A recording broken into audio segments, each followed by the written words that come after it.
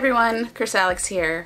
So today's video was inspired by the transition from winter to spring, and I thought it would be really neat to do a UV effect so that I could show the transition in camera. Let's get into the tutorial. Start with gluing down those eyebrows. Taking some Beta Bond Plus and add it on and around the ears. Carefully place the ear prosthetics into position. Blend into the skin with some latex. The ears are from RBFX Studio. They are ME7. You may recognize these from a couple other makeup looks. These were repainted with Mehron Paradise paint in dark pink. I went over them again since the old color was still showing through. Use Mehron pink to airbrush some highlights on the ears.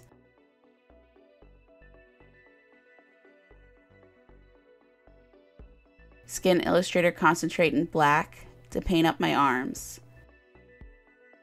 Next up, Skin Illustrator concentrate in white.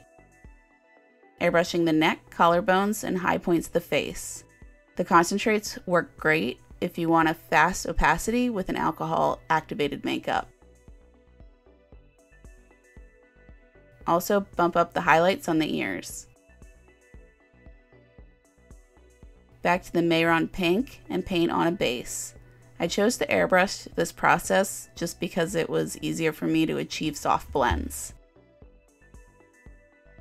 For the shading, use Mehron dark pink in all of those fun contour areas. Changing back over with the Skin Illustrator white concentrate to soften the transition into the pink. Then onto the pink to further soften and build up the color if needed. Back to the Mehron palette, use the violet for some darker contouring.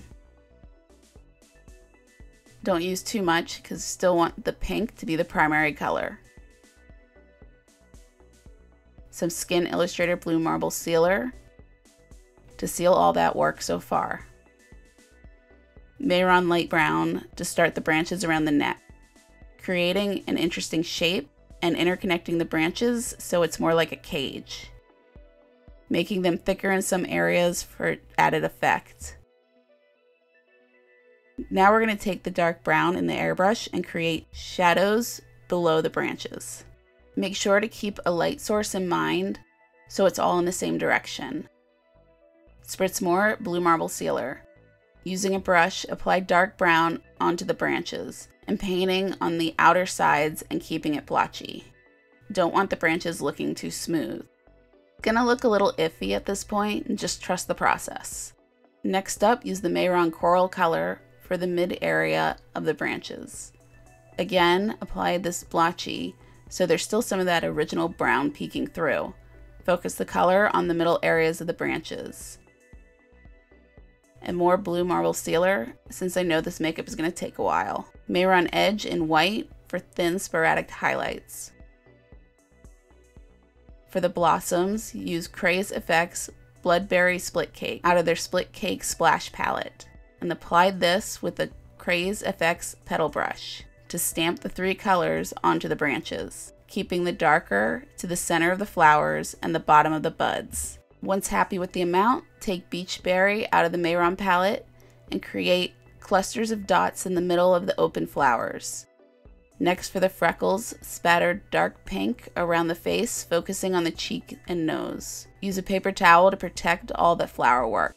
Apply some eyeshadow primer, bring the shape above my natural crease. With Nervina Volume 1 palette, use A3 and a thin brush to carve out the crease shape. Start to blend outward. A5 for the lid.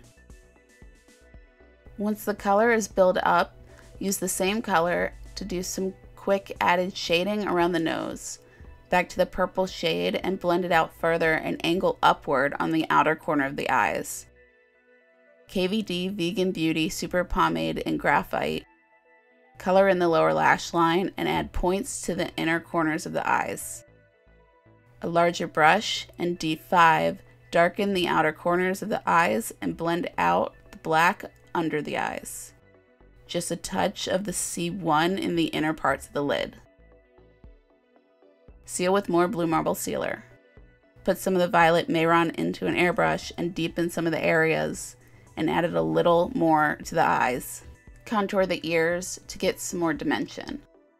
KVD Vegan Beauty Super Pomade in White Out for a small wing on the eye.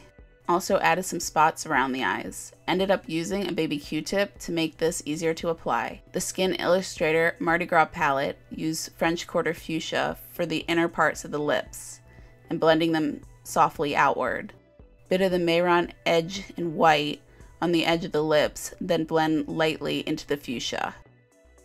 The Collective Cosmetics Saint Rosè highlighter on all the high points, including on the ears. Didn't do any close to the eyes just yet because I still need to put in the scleras. KVD Vegan Beauty tattoo liner to extend the corners of the lips. Back to the Skin Illustrator Mardi Gras palette, take the purple Justice and apply it to the very inner part of the lips. Applied some lashes, then some Mehron Brazen Mascara. Did add some more Saint Rosè to the cheekbones since the lenses were in and gave everything a final seal. There's the first part. Now for the glow. Skin Illustrator Glo-Worm, begin to sketch the skeleton.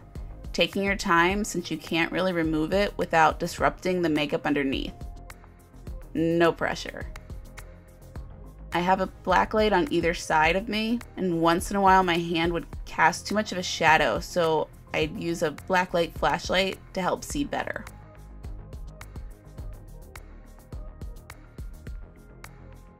Once the outline is done, use Skin Illustrator Glo-Worm liquid to add the shading. Taking my time and going over the areas to build brightness. Again, I was casting a shadow over where I was working, so back to that handy flashlight. Once all the airbrushing is done, go over any lines that might look a little too anemic, and start to paint some of the snowflakes outside the skeleton. Only did a few fancy ones, then just some starbursts, and then even dots to build up the areas. Bringing snowflakes even up on the ears. And there you go. A snowy winter UV skeleton and a spring cherry blossom creature. Thank you so much for sticking around, and I'll see you next time.